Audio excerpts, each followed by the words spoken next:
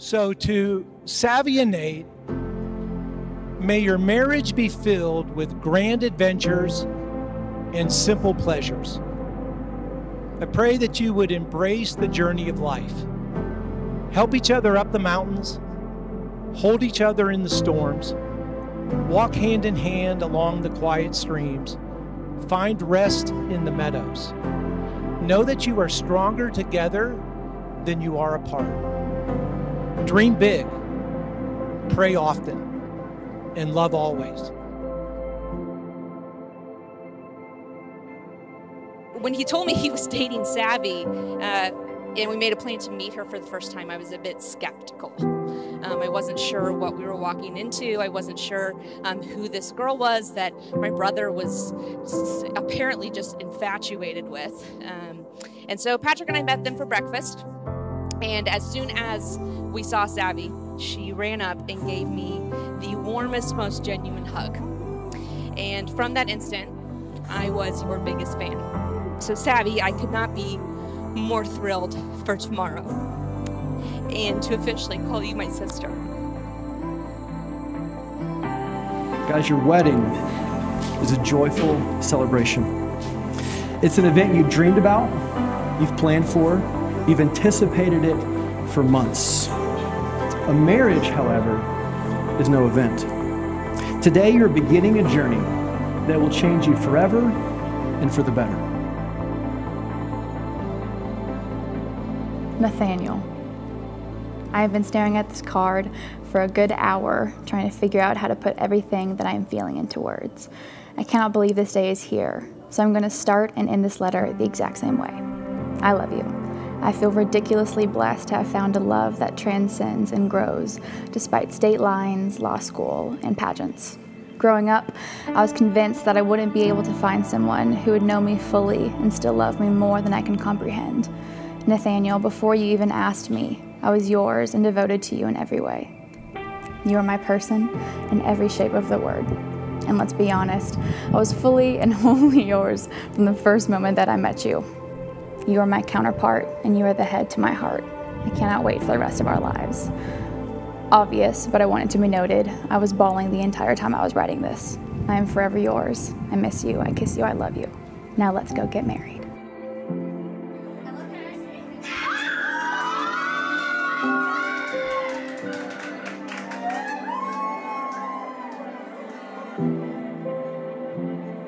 I'm excited to live every second of this life with you by my side. You help me see the world for the beautiful place that it is, and I can't imagine living my life any other way. You are my best friend. This sounds cliche, but I don't care. It's true.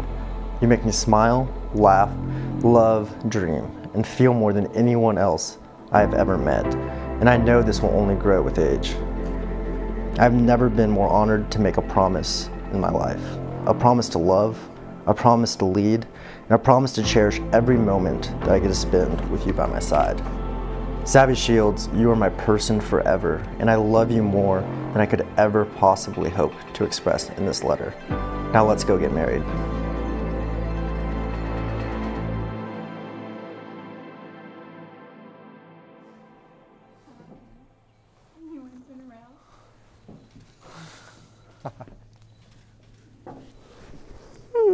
You look so pretty. Well, look at you. I missed you. I missed you too. How are you? I'm good. You good? Yeah.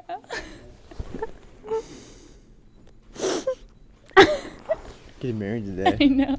Yeah? Yeah. You excited? Hi.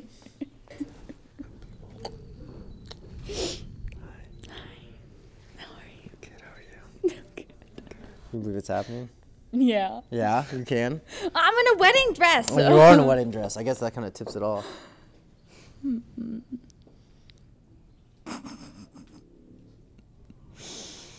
getting married.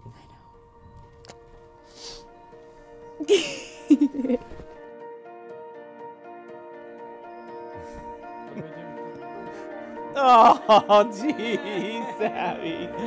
Oh my gosh. Why am I crying? That little girl's getting all married. Aww. Sweetie. Yeah. We knew she was very tender-hearted because one night she cried for 2 hours after watching just 10 minutes of the documentary March of the Penguins. We also knew that she was strong because I once put her in timeout and she got this very determined look on her face and she looked at me and yelled, "You can't do this to me. I'm really important to you." And finally, when I see her interact with everyone she meets, I see her kindness, and it makes me so very proud. Savvy, babe, I love you beyond measure. You'll always be my best girl. But tonight, we are also celebrating Nate and welcoming him into our family. Nate, we've been so impressed with you right from the very beginning. Karen and I spent a lot of time praying for our kids and their spouses, but we never thought God would bring us someone as amazing as you. All of the experiences that we had together, there was one common thread through that, and that was Nate. I remember distinctly sitting backstage at Miss America. Her one thought was, I wonder what Nate's doing. And I remember going to award shows and she's like, let me take a picture and send it to Nate. The one common thread was you, Nate. And at that moment, I realized that home was no longer a place for her, but it was a person. Because you've joined together in a covenant before God and these friends, I pronounce you husband and wife. May the Lord bless you and keep you. May the Lord make his face shine upon you and be gracious to you. May the Lord turn his face towards you and give you peace. What God has joined together, let no man separate. Nate, you may kiss your bride.